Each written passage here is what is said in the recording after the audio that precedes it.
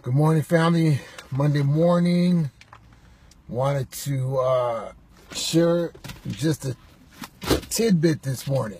Just something to bless you this morning.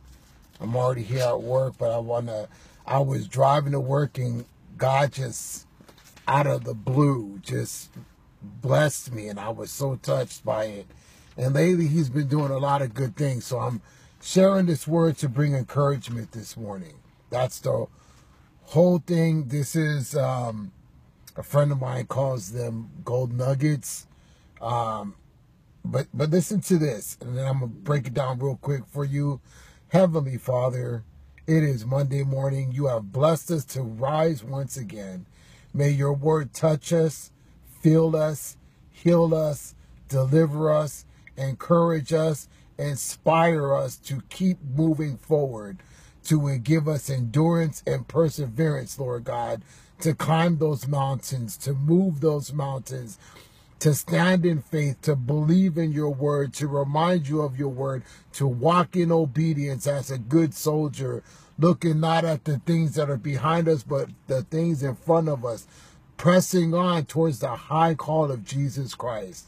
I ask you, Lord, to bless everyone who needs a blessing this morning, to heal everyone who needs a healing this morning, to encourage those who need to be encouraged this morning, and to uplift those spiritually with wisdom and insight. In Jesus' name, amen. Hebrews chapter 1. Now, this has to do with faith, but it also has to do with diligence and obedience. Diligence and obedience. I'm only going to read 2 scriptures, just 2. This is just something to carry you through the morning before I walk into work. Hebrews 11:1. Now faith is the substance of things hoped for and the evidence of things not seen. Just hold on to that for a minute. Verse 6.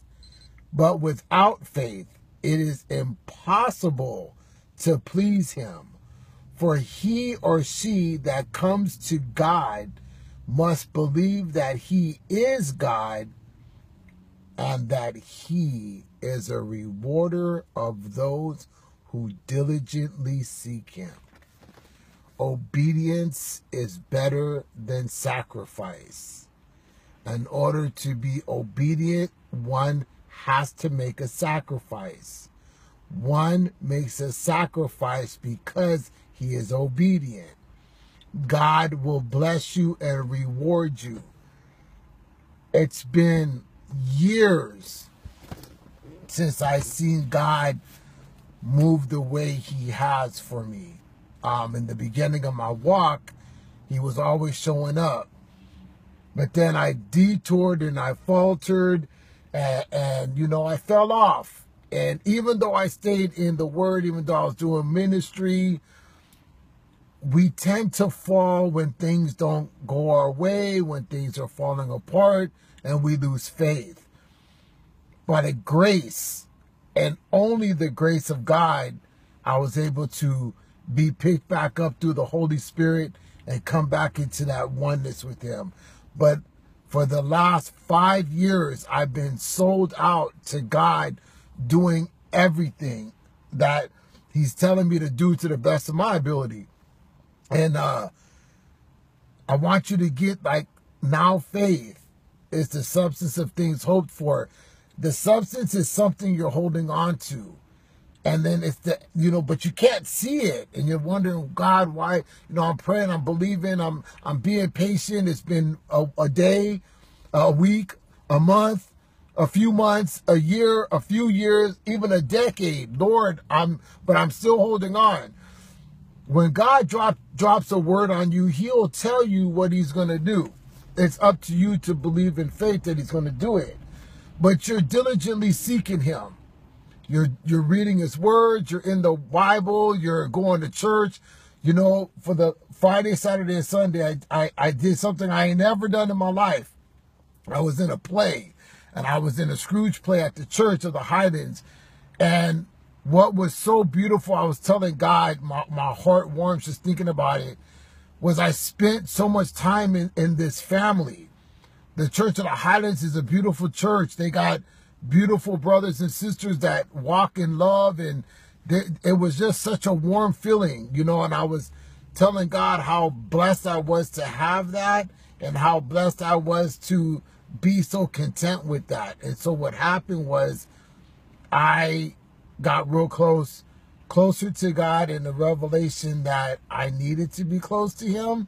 And so in that process, what I did was I watched God move in my life, and I watched him just do the things that only that God could do. And so in that process of what God could do, what I did was I stayed in faith. So I was driving to work this morning, and God did something miraculously loving to me that I never thought that not that I never thought he would do, but he did it. He dropped something in my spirit that I needed to hear. And I was driving, and I just started laughing and laughing and laughing. I just started laughing, and I was like, thank you, Lord. Thank you, Lord, for what you did for me. Thank you that you dropped that on my spirit. Thank you that you've just done all these great things. And so what I want you to understand is that God is a rewarder of those who diligently seek him. He's blessed me so much. I was telling the brother, I am truly spoiled, and I want for nothing, nothing, nothing.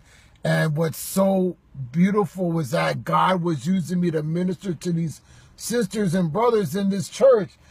And so I planted seeds, and I did the will of God to bring this play to bless people and to minister to people. And it was, you know, I never thought I would be that wrapped up in that love.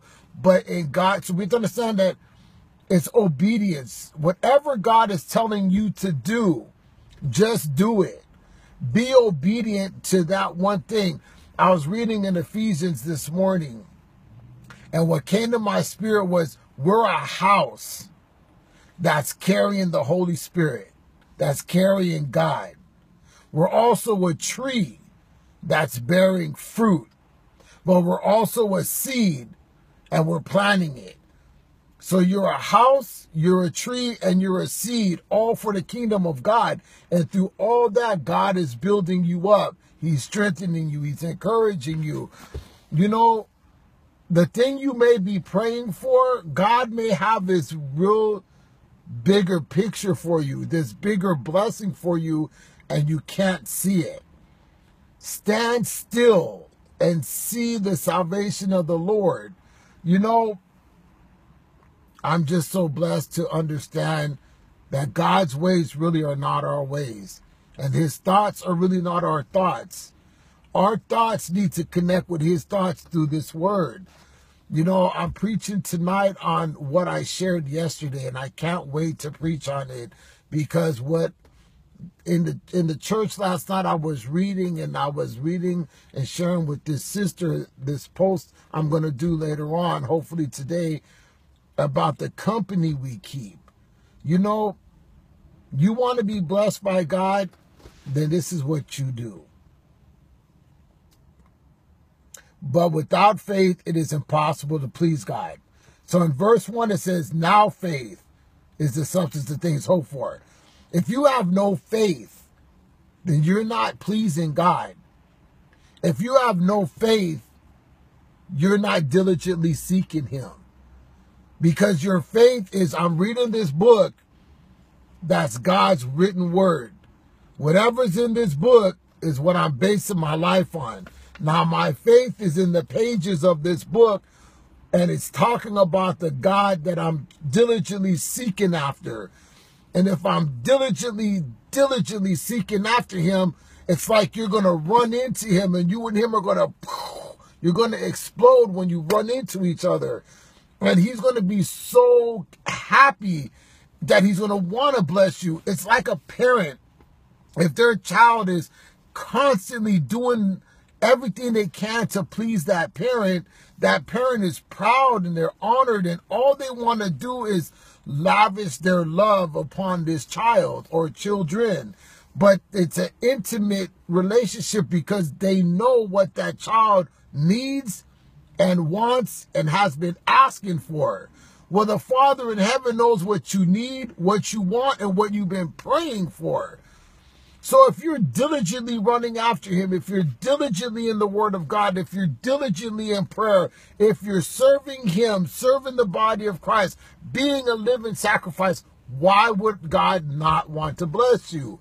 Some of you might be saying, man, Pastor, but you don't know how long it's been. Let me tell you something. I've been praying for a prayer for the last 5 years. And I could even go beyond, but there's one prayer that I've been praying longer than 5 years, but for the last 5 years, I thought it was coming to pass. Literally. And over the weekend, it seemed to have fallen apart again. But I told God, you know, God, it don't matter. This morning I was like, it doesn't matter because I'm in a place where I know you have something great for me. I know you have someone great for me. I don't know who it is, what it is, where it is, but my faith is that you got it because the Bible says, not Pastor Ronnie, the Bible says, all things work together for the good of those who love the Lord. And if I'm diligently seeking God in his face, then he's going to reward me. Not because of the things that God is doing through me, but for the things that I'm doing to get to him, to understand him, to understand this word. See, we're servants of the Most High God. A servant is someone who serves in whatever capacity that God puts you in. I'm at work and I work with disabled folks.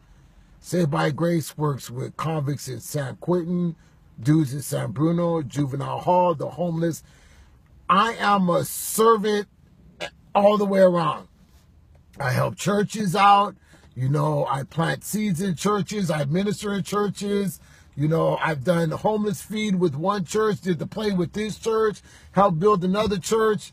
You know, God is using me, but I'm grateful, but because of my obedience.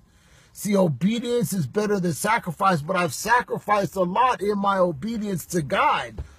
Why would God not want to bless me? We serve a loving God, and even at times when we wonder, why is God allowing this? Why is God allowing that? He's building your faith.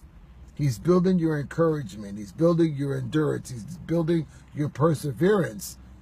But just remember, whatever it is you're praying for, whatever it is you're hoping for, like that, it can happen. And God may be doing it today. He may do it next week. He may do it next month or next year. But you got to remember, as you're going along the path, you're growing, you're maturing, and your faith is growing too, and you're helping other people, and you're seeking God, and you're learning about God in new ways. You know, I'm serious. I was reading in Ephesians today, and I saw the rapture in Ephesians. Been reading it for years, and there it was. It was like, wow. I can't believe that. Let me see if I can find it real quick, just to give some encouragement. Because that's what I'm here to do today, is to bring you encouragement. And, you know, I got to go to work, but I got like maybe a couple more minutes. Let's see. So I was in Ephesians chapter 1. And I don't have my glasses on, so I'm going to do my best. Here it is. Ephesians chapter 1, verse 10. That in the dispensation of the fullness of times, he might gather together in one all things in Christ, both which are in heaven and both which are on earth.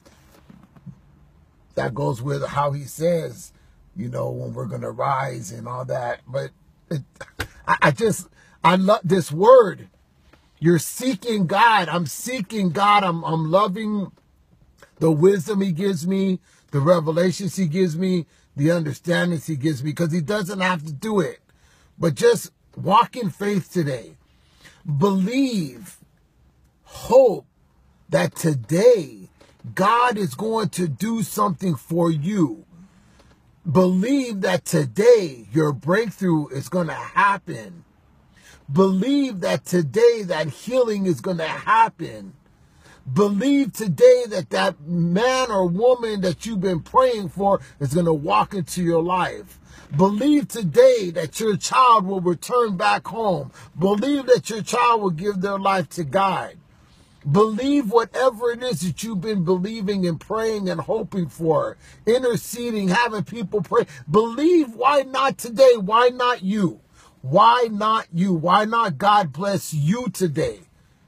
For those of you that's been being a blessing to others continuously, your labor is not in vain. For God is going to shine upon you. He's going to give you above and beyond all that you can ask or think. Man, that's deep. Your cup is about to overflow. Someone who's listening to this has been broken, but constantly serving God, constantly being there for other people, wondering if God has heard your prayer. Guess what? Today he heard it. Why? Because he's speaking to you right now, not me. So, hey, been there, done that. But the grace of God keeps carrying me and carrying me. I'm telling you, I already know I'm about to walk into an overabundance of blessings just because I serve an awesome God. So, Lord, bless the brothers and sisters today. I pray that this word of encouragement, of faith, has just uplifted them and done more in them, through them, by them, and for them, just by the sound of my voice. Even though it's my voice, it's your words, for I was guided to preach and drop this quick sermon. We give you praise, honor, and glory in Jesus' name. Amen. God bless you. Have a wonderful and blessed week in the Lord Jesus Christ.